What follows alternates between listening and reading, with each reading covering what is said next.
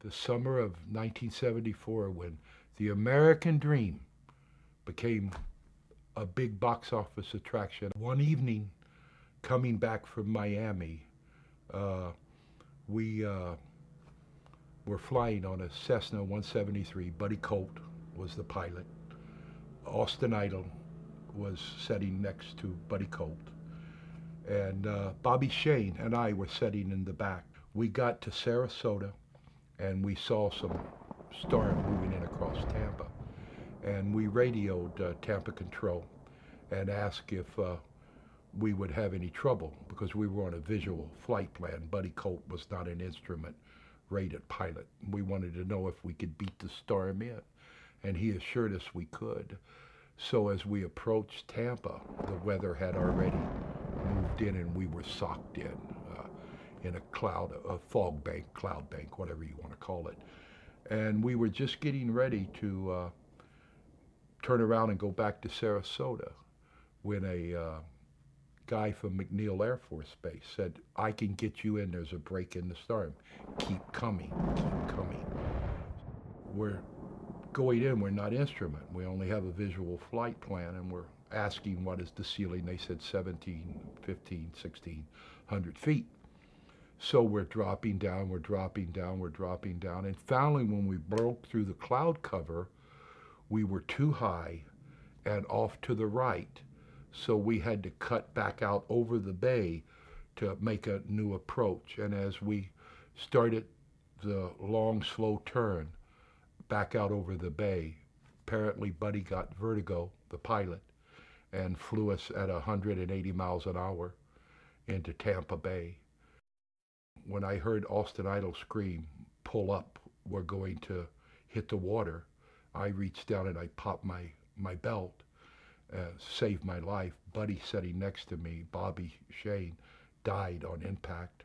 I was thrown maybe 100 or so feet from the plane. Buddy Colt and Austin Idol sunk with the plane. When I came to the top of the water, I couldn't see anyone. It was raining really hard. The water was really, really choppy. So way off in the distance, I saw a light. So I started swimming towards the light, and I swam a while, and I came up on Austin Idol. And I asked him, I said, "Where's Buddy? Where's Bobby? Have you seen them?" "No," he said. I said, "Come on, I can walk now." You know, the water was low tide. So I said, "Come on, let's walk."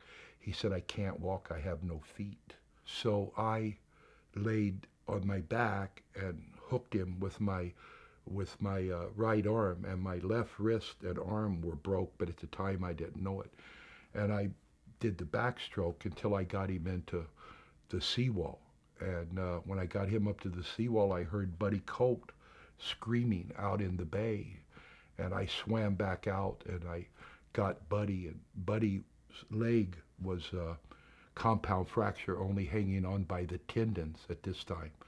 So I brought Buddy back in, and then I said to them, "I'm going to go try to find Bobby," because I'd found them too, but I couldn't find Bobby. So I went back out. I don't know for how long. I was hollering at for Bobby, and I couldn't find him. So I was hoping that he had made it ashore, or was still okay.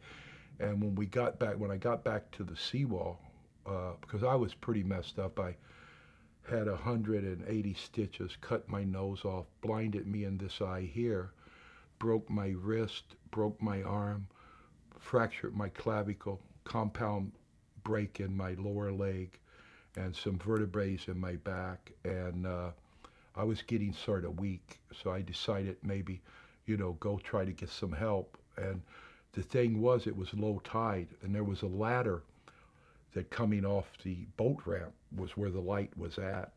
Buddy Colt and Austin Idol let me crawl up on their back so I could crawl the ladder to reach the ladder. And I crawled out, and there was a boat there, and I dropped the boat into the water for them. And then I went to the house close by, and I started kicking on the door. Believe this, I was totally naked.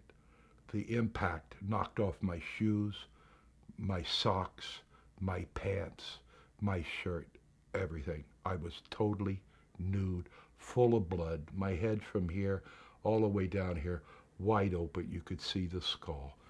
And the elderly couple came to the door, and they saw this sight of this guy, standing there naked, full of blood. And they panicked, and they said, you better get out of here. We're going to call the police. You better get out of here. We're going to call the police.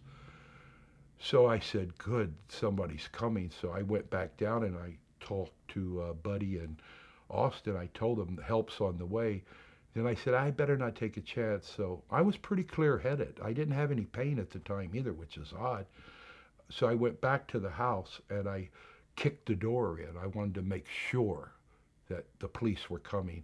And then I went and sat under a tree and waited for the ambulance to get there. And then they took me to the hospital. And then sometime after maybe an hour in the hospital, I passed out, and I was out for like 3 days.